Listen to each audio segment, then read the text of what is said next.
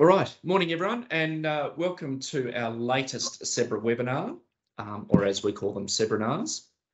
My name's Richard Kane. I lead the Biosecurity Innovation, Legislation and Education branch in the Biosecurity Strategy and Reform Division of the Department of Agriculture, Fisheries and Forestry. Before we begin today, I'd like to begin by acknowledging the traditional owners of the many lands on which we meet. I acknowledge the traditional custodians of the land we are meeting on, and for me here in Canberra, this is the Ngunnawal people. I acknowledge and respect their continuing culture and the contribution they make to the life of this city and this region.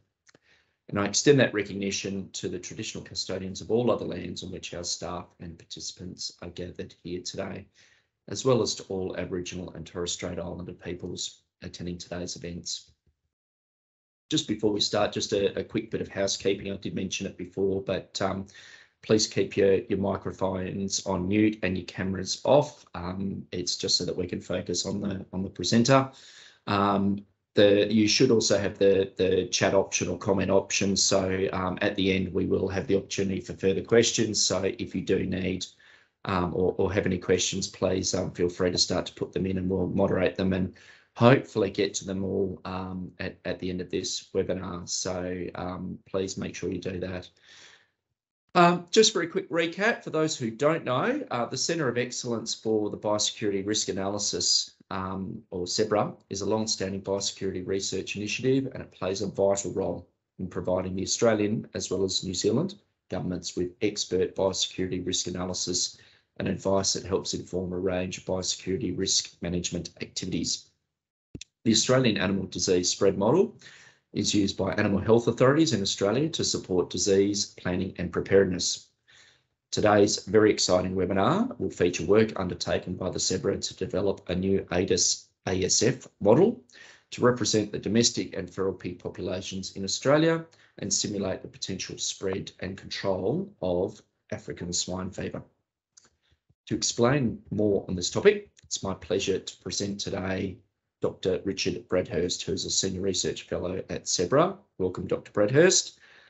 He specialises in the fusion of multiple modelling approaches, mathematical agent-based, network and cellular automata, to simulate the spread and control of emergency animal disease, plant and environmental pests, as well as human disease. Dr Bradhurst is the co-creator and principal developer of the Australian Animal Disease Spread Modelling Framework, the European Transboundary Animal Disease Modelling Framework, and the Australian Plant Pest and Disease Modelling Framework. I think I deserve a clap for getting that all correct.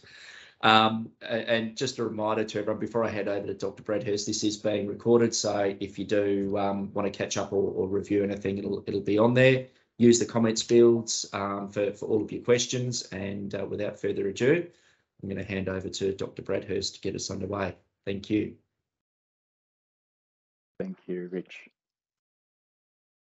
And just a sec while I slideshow. So hopefully you've got audio and visuals there. You should see my front slide. So it's a pleasure to be here. I've been looking forward to presenting the CEBRAnar for pushing on for a year now. And I very much appreciate everyone that has tuned in. Thank you for your interest. I'm going to start by acknowledging my tribe. So rather than waiting to the end, it really does take a village to produce an epidemiological model. And this is the village that I'm a part of. I'm going to describe some work that we've done in a couple of projects. And I've been involved in project work for a long time. This has been one of the most enjoyable and I think effective projects, just because we had great engagement at a variety of levels. So we had federal government, state government, private researchers, university researchers, industry bodies. And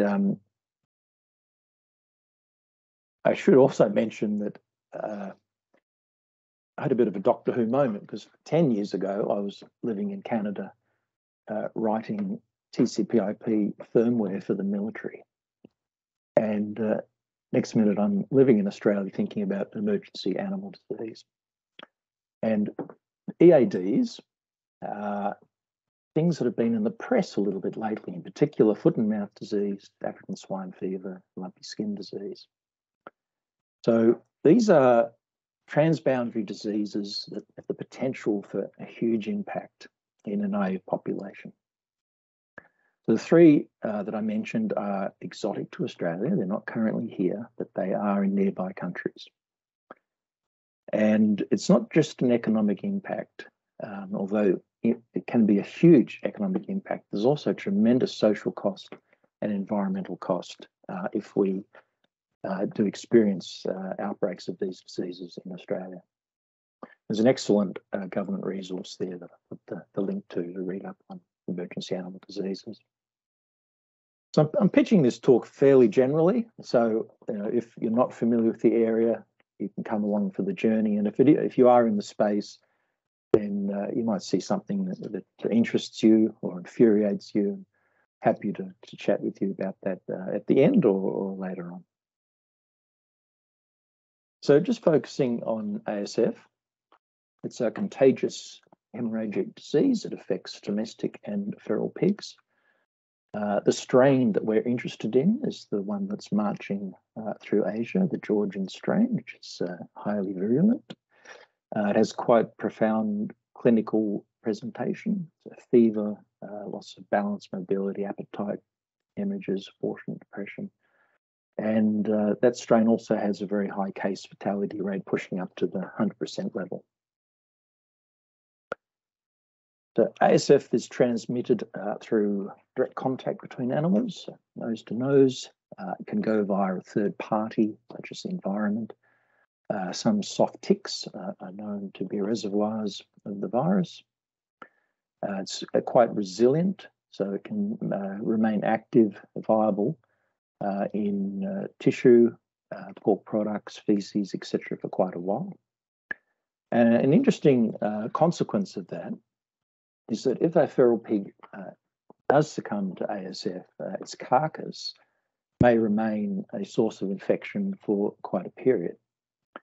And feral pigs are known to interact with carcasses. It may be to scavenge, it may be just attracted to the odours or insect activity, part decomposition, but they are known to visit, interact with them. And depending on how quickly the carcass decays, will influence the level of infectious pressure that carcass may play. So the current thinking is that in Australia, in the top end, a feral pig carcass may have vanished in 5, 6, 7 days. But in the colder regions of Australia, they might remain for months. So it's an interesting facet of an outbreak, and one that we'll talk about a little bit later. As I mentioned, ASF not yet in Australia, but in neighbouring countries. We regularly detect DNA of the virus in seized pork products, and the current thinking is that a multi-state outbreak poses a $2 billion threat. So the question now is, what might an EAD outbreak look like when we've not recently had EADs?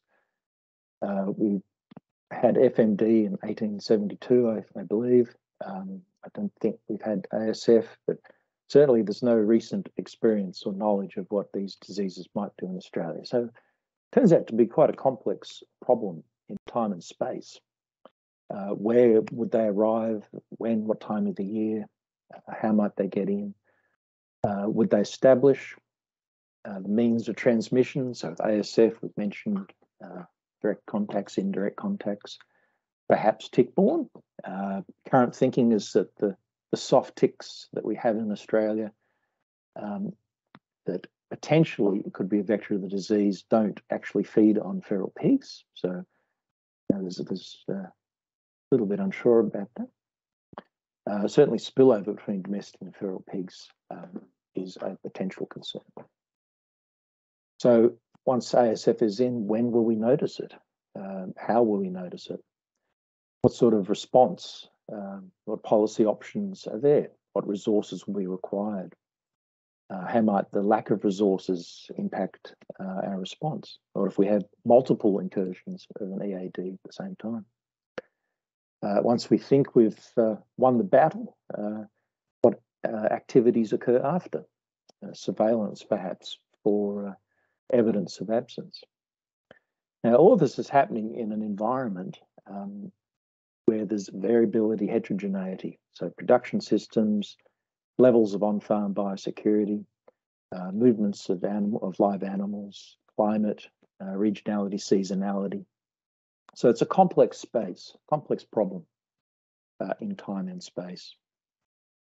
As it turns out, there's a technique called agent-based modelling, which is quite good at breaking down complex problems. So hopefully you're getting an animation there of a murmuration of starlings. Now, it would be very complex to try and simulate that by just looking at the population level, waxing and waning, 3 or 4 dimensions, and trying to encapsulate that. It's easier to look at each individual starling, figure out what their rules are, what their motivation is, and it turns out there's relatively simple rules to do with collision avoidance and pack mentality, which enable us to imbue these characteristics into autonomous starlings, and then we just release them, and they collide, and we get the emergent behavior, which is the murmuration.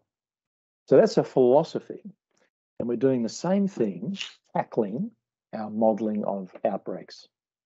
So if we disaggregate an ASF outbreak, our agents or actors, our herds, farms that may have 1 or more herds, sale yards and abattoirs, and they're existing in an environment that may be conducive to spread between an infectious herd and a susceptible herd through different pathways. And we have a control environment whereby we're going to notice and deal with the outbreak. So we use the same technique as a murmuration, and that we disaggregate the problem, we model 30 or 40 aspects of the space independently on individual threads of execution, and then we smash them together, let them collide, and our emergent behaviour is an outbreak. So this is the technique we use to develop ADIS, the Australian Animal Disease Spread Model. We developed this as a research project from 2012 to 2015, funded by the Department of Agriculture, Fisheries and Forestry, and a very close collaboration between myself and the department. So ADIS is a decision support tool. It allows a user to simulate the introduction of the virus into any herd in Australia at any time of year, simulates spread, detection, response, and post-outbreak management. So back to our ASF problem and our disaggregation of the problem space. So our units of interest, which we can call agents, are the herds, sale yards, and abattoirs in Australia. We define a herd as a group of commingling animals under the same production system. So the fine print there is that we're saying they share a contact network. So if we have a group of animals that are housed, living together, we're saying that they're well mixed and homogeneous from the point of view of disease transmission. Now, an agent has static attributes and dynamic attributes. So examples of static attributes is where the herd is, maybe the number of sows, the type of production, number of sheds, the level of on-farm biosecurity. And the dynamic attributes is the infection state and disease state and control state. So we model infection and disease separately, and I'll get into that later. So as part of the project, we analysed APL data from 2021 and came up with a national data set of pig herds. And we've grouped them into 6 categories. First 4 categories are commercial, and then 5 and 6 are non-commercial. So the criteria for the categorisation was a number of sows, typical biosecurity, typical types of movements off the farm.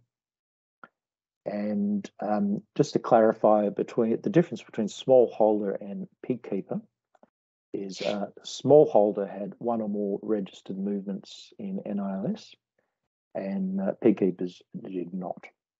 So pig keepers are sort of the unknown quantity, and we felt that the number of registered pig keepers was underestimating the actual number, so we added 14,000 synthesized pig keepers to our set of 6,000 known pig keepers. And we ended up with about 22,000 distinct agents in our model. And that's the model just statically displaying all of them. But if I remove the pig keepers, we get perhaps a clear idea of where the registered, or most of the registered pig herds are. Now, the same way that we thought about starlings having autonomy, a set of rules that dictates their motivation in life, we need to come up with rules as to how a herd, a knave herd, will react when challenged with a particular virus. So inside each of our 20,000 herd agents, we embed a mathematical submodel. And that takes into account the strain of virus, the type of herd, and the number of sheds comprising the herd. Now, the model is known as a compartmental model, and the compartments are the coloured boxes. So S for susceptible, E for exposed, I for infectious, R for recovered, and D for deceased. We're going to ignore the C, because that will just confuse matters for the purposes of this talk. But the compartments can hold a quantity of animals. So a proportion of the overall herd can be in each of these compartments at any given point. So to illustrate this mechanism, because it is a cool mechanism, I'm going to pop 4 individuals in my S compartment. You might have to peer closely at your screen, but there's 4 smiling faces now, meaning they're susceptible and life is good for them. And at some point, those susceptible individuals, one or more, are challenged with the virus. So at that point, one of them pops over into the exposed compartment. So it could have been that someone from overseas in an area where there is ASF brought the product back, and it ended up being fed to the pigs, perhaps as scraps, and as luck may have it, that product was contaminated with ASF and the pig became infected. So at this point, we have 3 susceptible pigs, 1 exposed pig. Now, after a period of time, the pig becomes infectious. It's still got a smile on its face, because at this point, it's not presenting clinical disease, but it is infectious. And so its mates start getting in trouble. So now we have 2 more pigs that are exposed, have been challenged. And over time, we now see that our infectious pig is not feeling well at all. So clinical disease is set in there. We've now got the 3rd pig exposed. Another pig's joined the infectious compartment. So the infectious pressure in the herd is built up, but luckily there's no more susceptibles there. And then we've got all 4 pigs in the infectious compartment. And then very sadly, our first pig has succumbed to the disease. So they're in the deceased compartment. The next 2. And then miraculously 1 pig made it. So we have a recovered pig in the R compartment and 3 deceased pigs. So the flow between these compartments is governed by the ordinary differential equations, which we're not going to go into, but we configure or we flavour the equations to dictate the rate of flow, the level of danger, pressure that's being exerted inside that herd.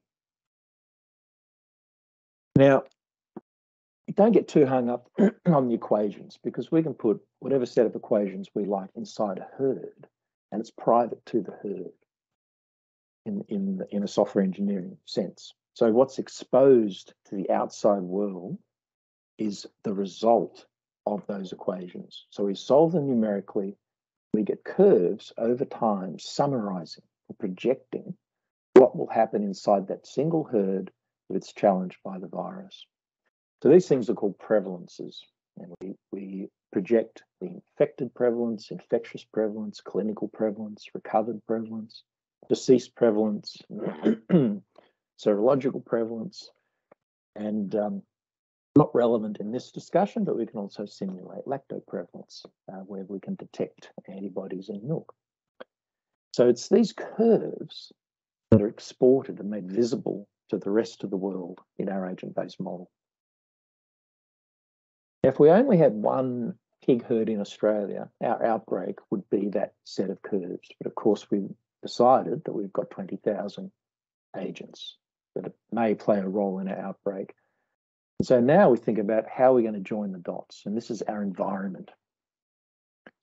So the first aspect of the environment is nose-to-nose contact between pigs. So how can an infectious pig come into contact with a susceptible pig? And the obvious one is movements of live animals. So to simulate that, we replay historical movements of animals between farms. So we simulate the exact locations of farms, and we simulate precise movements of certain animals between those farms on certain days of the year.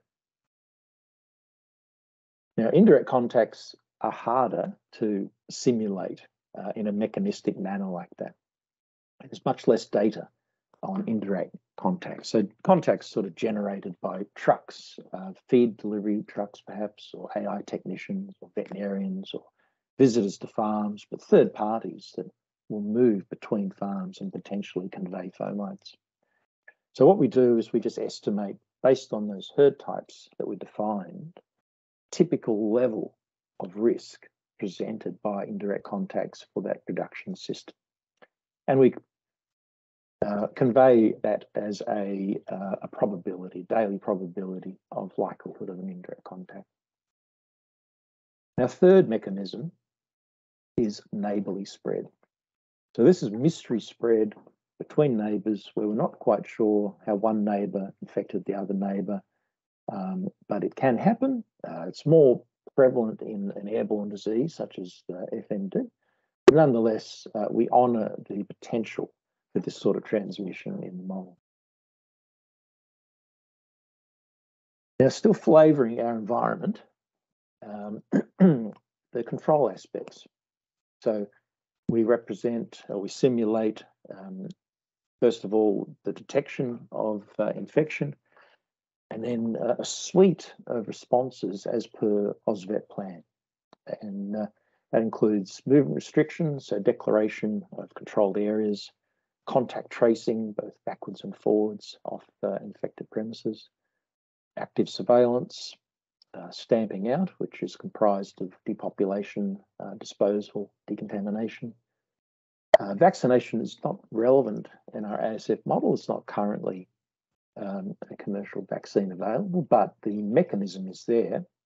It's just disabled, so we can use that down the road if the vaccine becomes available.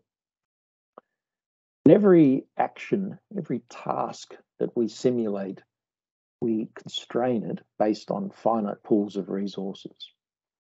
So what this means is that we're honouring the real life aspects, that sometimes there just aren't enough people or trucks or consumables to complete a task.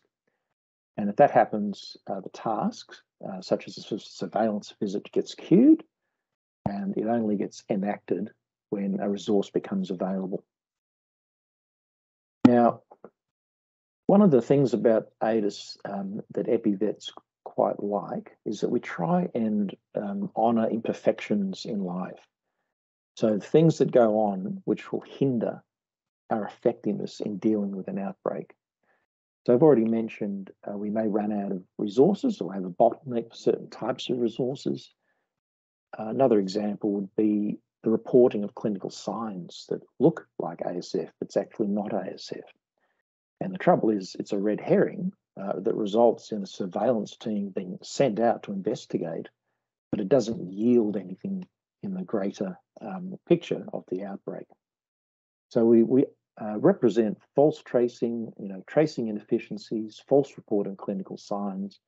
And importantly, we have a naughty dial whereby we allow quarantines to be imperfect. So the user can decide how many illegal movements and the nature of those illegal movements during the outbreak. So this is the model. Now, it may be a little choppy because I think the frame rate in Teams is not particularly high, but just to highlight a few things, it's obviously a very visual model, and you may get the sense that it's repeating over and over again. And the reason for this is that it's a stochastic model. So in this particular scenario, I am dropping infection into a specific pig herd near Kingaroy and letting the model decide as to how it might spread and how it might react to our control, our response. So just breaking it down, it's a GIS model. So what I've highlighted there is a graphical representation of the outbreak. So we can see the infection network formed there. The red arrows is where a susceptible herd has infected, an infectious herd has infected a susceptible herd through a live animal movement. The yellow arrow is where an indirect contact has resulted in transmission. If there were sale yards in play, which there aren't in this particular one, we'd see a brown arrow. If this disease was an airborne one, which it isn't, we'd see a cyan arrow. And if we have neighbourly spread, we'd see little green arrows. So it's representing not only the infection network, but the means of infection between the nodes. Now, the coloured dots are representations of the control program. So if a premises is identified as having had clinical signs reported, it lights up in a certain colour, and we dispatch a surveillance team. Similarly, if contact tracing has identified a premises of interest, it turns a different colour until such time as a surveillance team has been sent out and made a determination as to whether infection is present.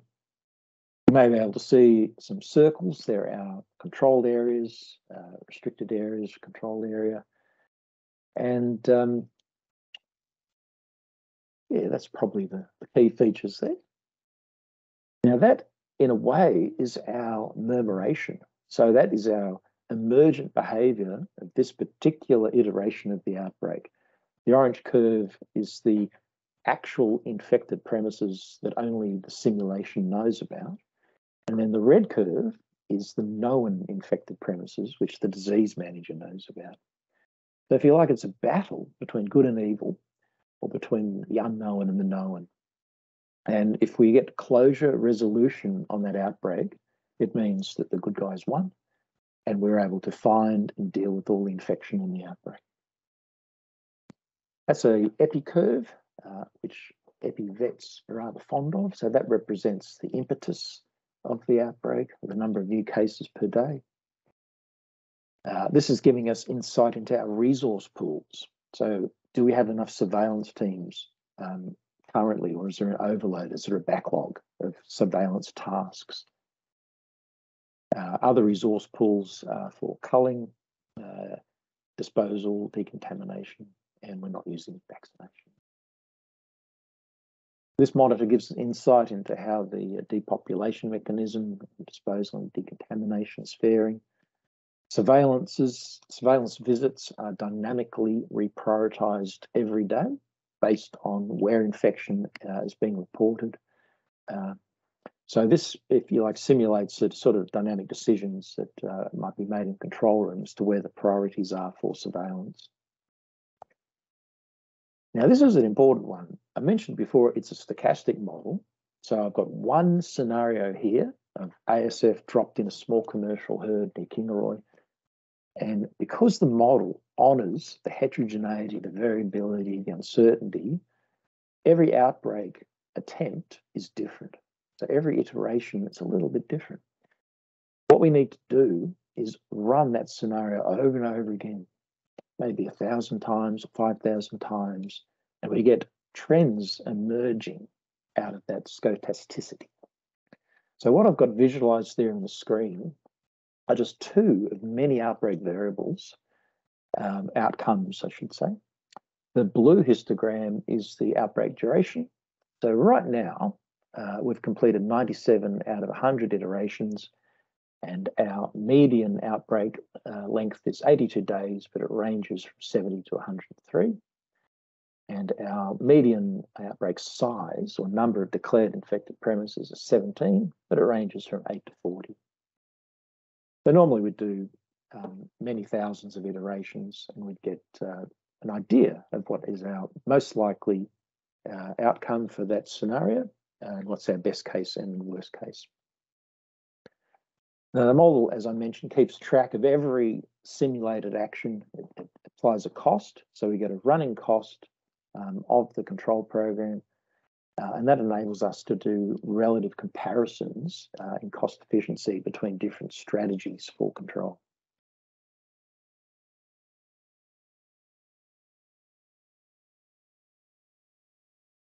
So that is our ADIS model running. That's the ASF model, and at this point we're only looking at ASF in domestic pig premises.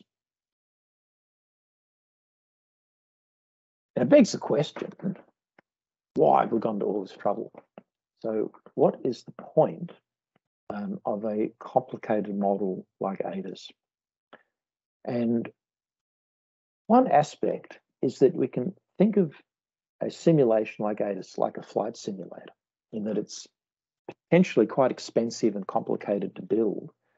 But once you've built it, provided you're a pilot, you can do a lot of useful and interesting experiments in the flight simulator. So ADIS is the same in that it's a complex tool to build and quite complex to use. But if you're an epi-vet, you can pose a lot of very specific and interesting questions about outbreaks without needing someone like me to go in and reformulate the model. So we don't have to redo the mathematics or the statistics or the computer science. We provide user dials to ask specific questions. So, for example, we can play around with early detection, late detection. You know, what is the emergent behaviour down the road and the severity and the impact, the damages from an outbreak if we're late to detect? You know, what sort of investments in detection might be worth considering? Resourcing is a big one. What, you know, for a disease that we haven't had, what resources will be required? Is our policy appropriate? Do we want to experiment with different size controlled areas? If a vaccine becomes available, should we think about using it in a suppressive ring context? Will we run out of vaccine? Will we run out of resources? Should we target specific herd types? And illegal movements. So if we set up a quarantine and we've adjusted the naughty dial such that the legal movements get through, what is the impact down the road in the emergent behaviour to the overall outbreak? So our test case back in the day was FMD, and we focused on livestock. We've since moved to looking at ASF and livestock, but the big question is, what about feral pigs? So the first thing to consider is how do we represent the feral pig population? So here our unit of interest are sounders, they're our agents, and we're saying that they're a familial group with the same contact network in the same way that our domestic herd is the same contact network. We allow the home range of a sounder to vary regionally and seasonally, and we allow the size of the sounder to also vary regionally and seasonally.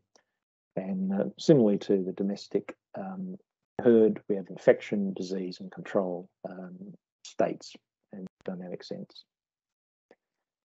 So trying to figure out the distribution and abundance, our starting point was a 2008 study by West, and we augmented that with other national and regional studies. We incorporated habitat suitability data, permanent water data, land use and vegetation.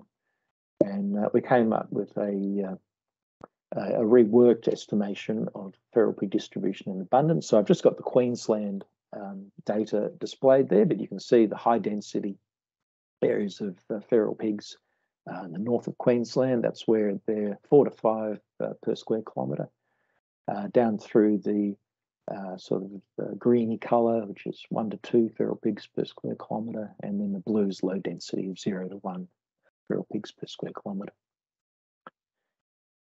Now we need to represent how these populations change in time and space. So we defined, or we've reused 7 previously defined ecoregions across Australia. And we took into account studies on feral pig population dynamics to come up with estimates of how populations in each of these areas might change over time. So we allow the sounder size and the home range to vary by region and season. The green curve there in the graph is showing the total estimated population. So currently we're saying it varies between 2.5 to 3.5 million pigs over the course of 12 months. So that's a graphic of the model displaying the feral pigs as a monochrome key, just purely for visualization ease, and then the commercial pigs sites are overlaid over that. This is zoomed in southeast Queensland, just to get an idea of the relationship spatially between where we're estimating feral pigs and where the domestic pigs are. Now we use the same mechanism to model the spread of disease within a feral pig sounder, the same OD system, but we're interested in the D compartment this time because we discussed previously that there is the chance of feral pig carcasses remaining active, the virus remaining active and contributing to the outbreak. So that will be driven by the mortality rate, which is high in the Georgian case, and the carcass decay rate epsilon, which we allow to vary regionally and seasonally. Now we allow sounders to interact based on estimated contact rates between nearby sounders, and we allow those contact rates to vary regionally and seasonally. And then the likelihood of transmission is informed by feral pig density, the home range of the two sounders, level of activity, which is seasonal, the amount of virus present, carcass decay rates, and where the sounders are in time and space. Now, the crux of all this is spillover, so between domestic and feral pigs. And again, it's driven by contact rates, which we estimate, but we're allowed to vary regionally and seasonally. And the likelihood of transmission, again, is informed by the level of feral pig population, home range, the amount of virus, carcass decay, the spatial proximity between domestic and feral pigs, level of on-farm biosecurity, and again, the context in time and space. We simulate surveillance and control in feral pigs, so we can do experiments on population thinning, for example, to see what effect that might have on overall outbreaks. And we've used some CEBRA research on trying to get a handle on how difficult it will be to enact control in different parts of Australia. So we've defined a control difficulty index, which reflects such parameters as terrain ruggedness, proximity to transport, land use, and remoteness. So this is some stills of the ASF model. I've just captured the model at the end of a particular run. So this is again dropping ASF into a small commercial near Kingaroy. You can see that we've controlled the outbreak in the domestics, but we've got a spillover outbreak in the feral pigs. So that's represented with the yellow curve. Now, one of the cool things about a model such as this is it's very easy to rethink our assumptions. So what if we've got our estimate of feral pig population wrong? We can just increase it with a dial. We can feed in fresh estimates. And so here I've increased the feral pig population to beyond what we think it is. And interestingly now, we're getting more spillover. So we're getting recurrent outbreaks in the domestic population and bigger outbreaks in the feral population. Now, this time I've experimented by dialing up my inter-sounder contact rates. So again, further spillover in the domestics and increased outbreaks in the feral pigs. And then finally, in a Machiavellian spirit, I've increased my feral pig population, inter-sounder contact rates and my spillover contact rates to well beyond what we think they are. But now we've triggered a new behaviour whereby we're getting a hint of endemicity. The green blotch that's highlighted there is the fire front, if you like, of where the ASF is burnt through, and you just see a faint glow of orange where it's still active. And the important thing is that we're now getting a stronger outbreak and seems to be staying in the feral pigs. But again, this is with very generous inputs for experimental purposes.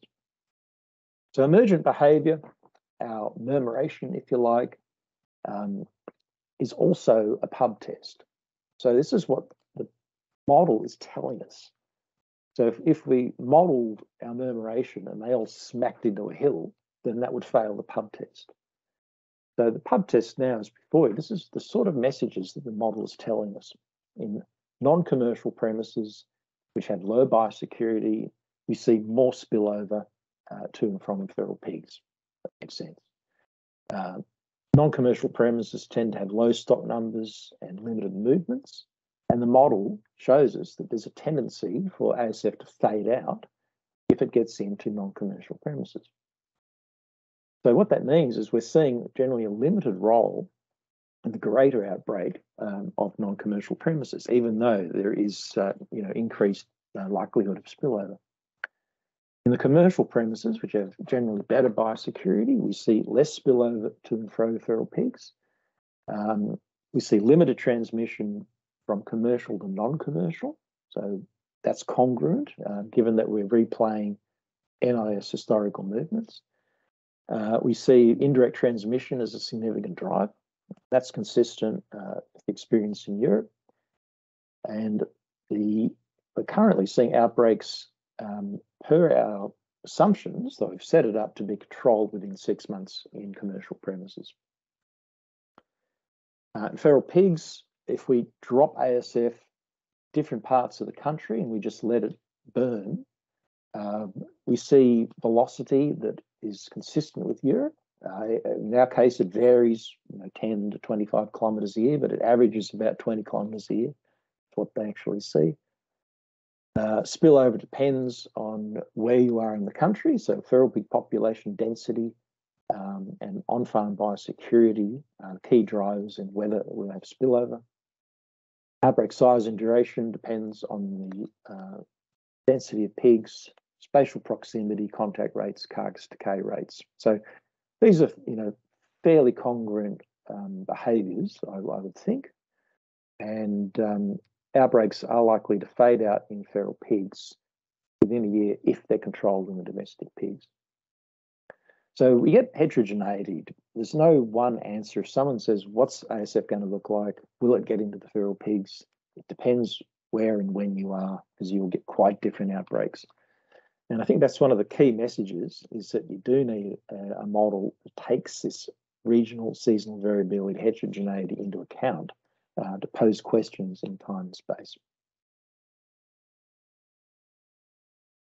Always got to ask why we do this. So the sort of questions that a model can help us with help to quantify the importance of on-farm biosecurity, because we're simulating every individual premises in Australia that has pigs. So we can, let's just say, improve on-farm biosecurity of a certain production system, small commercial perhaps, by a certain percentage. And if we dial that up, how do we fare with the emergent behaviour down the track in the bigger picture? So lots of interesting questions that a simulation model like this can help us pose. I'm going to wrap up. I think we're just coming up to the time, but this is ongoing work. So we work very closely with the Department of Agriculture, Fisheries and Forestry. So they're tremendous supporters of simulation modelling for decision support, and they have been for decades. First through the Osprey model, and then last 10 years through the ADIS model. So interesting new areas that we're looking at is the potential for indirect spread out of abattoirs. So that's trucks carrying infection to or out of the abattoir. Risk-based control areas, and I just want to mention we've got a PhD student, Maddie, who is conducting some interesting studies in Queensland to help us better understand that interface between domestic and feral pigs. So specifically, contact rates between feral and domestics to inform our representation of spillover. Now, I won't go into the technical highlights, but that's just a grab that it's an original program based in Java.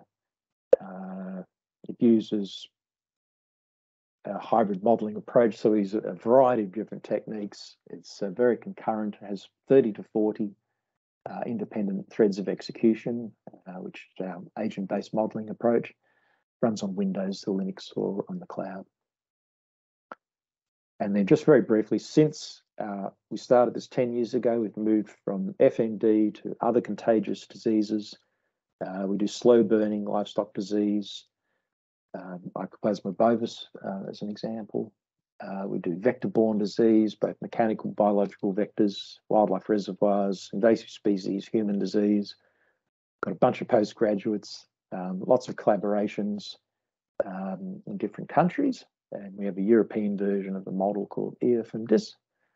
So we've got a tremendous, fantastic network of collaborators in this space, which I'm very thankful to be part of.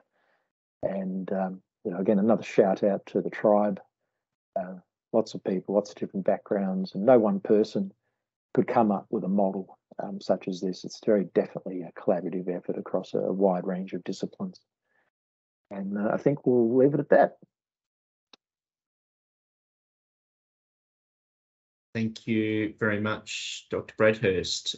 Just noting the, thank you, everyone's giving quite a few claps. That was absolutely brilliant. And just even noticing just some of the comments that have come through, but data remains a key component to be able to make those informed decisions, and there's always gaps and opportunities to improve the quality of models. I'd just like to throw it out now to see whether anyone has any questions. I haven't seen any come through on the chat side, but you can also just put your hand up if you've got any questions. We've got a couple of minutes if you would like. If there's any sort of burning questions there.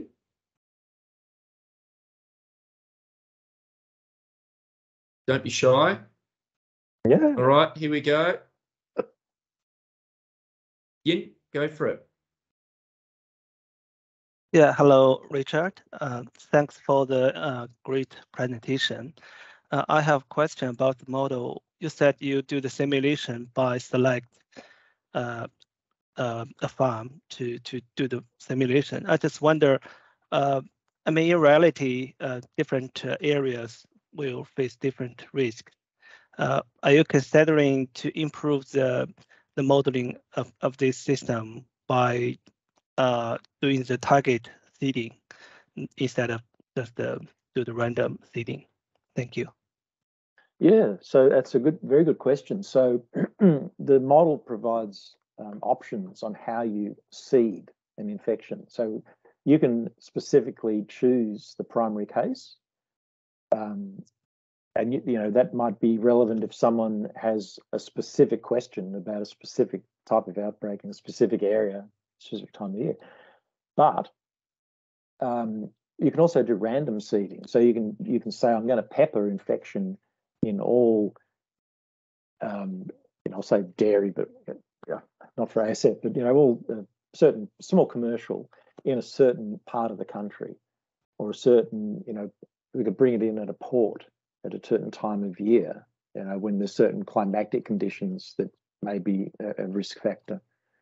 So when the model doesn't try to tell you where it's going to arrive. So that would be a separate investigation looking at arrival pathways and levels of risk. But we can be informed by separate research into different arrival pathways, and then we can pepper infection anywhere in the country,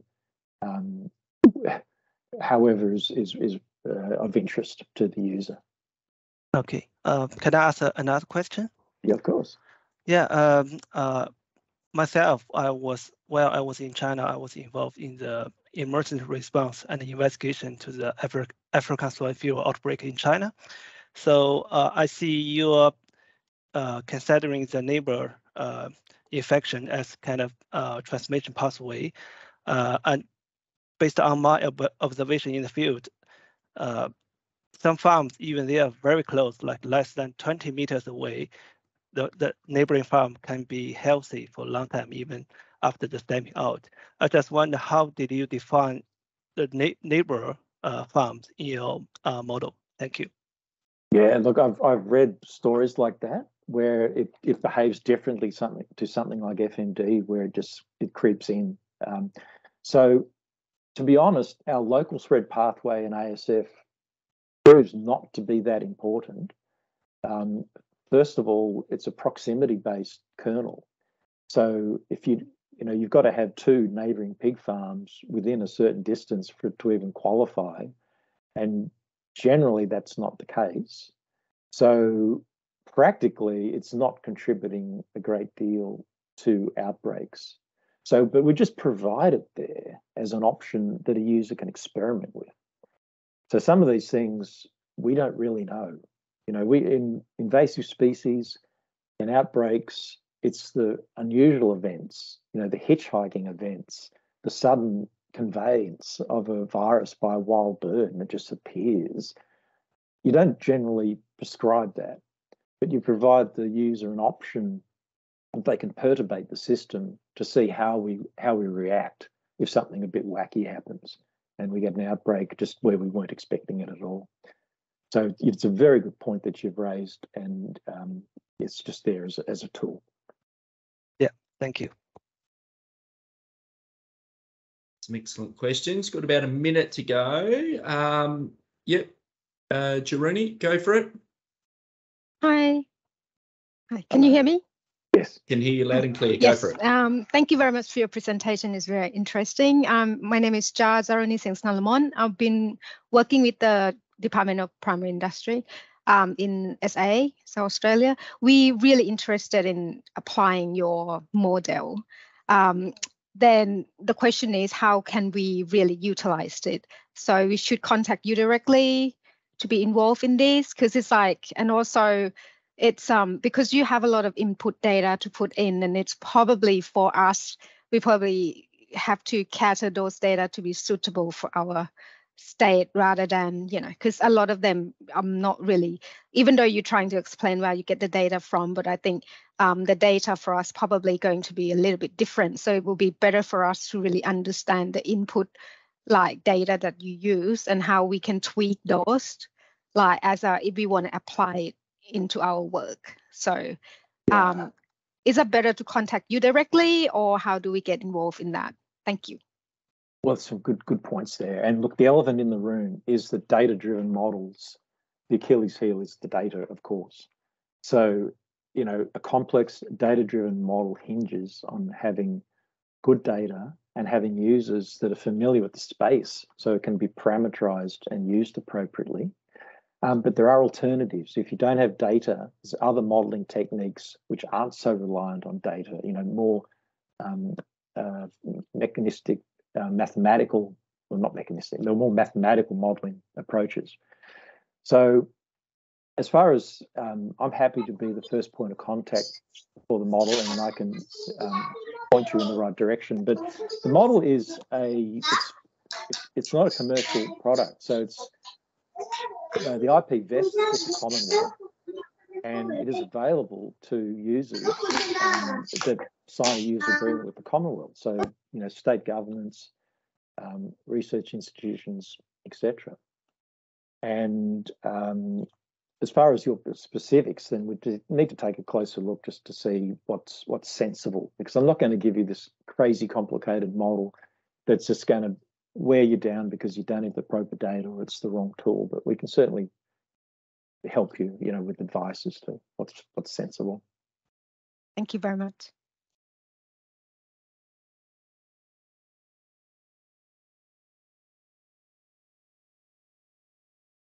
Just checking to see if we've got any other questions. Noting the time, I'll give you 10 more seconds if anyone wants to ask any more. Otherwise, I'm going to have to call it. I know you've probably got a lot more to ask, but no, I think that's it. Look, Dr. Bradhurst, thank you very much. And on behalf of DAF and everyone who's joined in today, it was an excellent presentation, and it's always useful to have these sorts of presentations to show people not only how complex the area is that we work in, but the challenges and the flexibility in the approaches that we need in maintaining a very strong national biosecurity system, and it's dependent on everyone in terms of on the research, development, implementation, and the roles that we can play pre and at the Australian border. So I found it absolutely fascinating, and thank you very much again for your time. That was great. This has been recorded. Thank you to everyone who, lots of claps going there for Dr. Bradhurst. Thanks to everyone who attended. Just flagging that this is the last CEBRAnar for 2022. Everyone will take a well-earned break over Christmas before we come back, probably in around February or March next year. Sorry, I could just see there's one more hand up, Dr. Bradhurst. So I can't see the name, but if you've got anything to add, go for it quickly. No? No, that was just me trying to clap. Well done. Clapping, yeah. Multiple claps. But thank you very much, Dr. Bradhurst. Really appreciate it. Thanks to you and Professor Robinson and the team. Really enjoy working with CEBRA and the great work that you do. Thanks, everyone.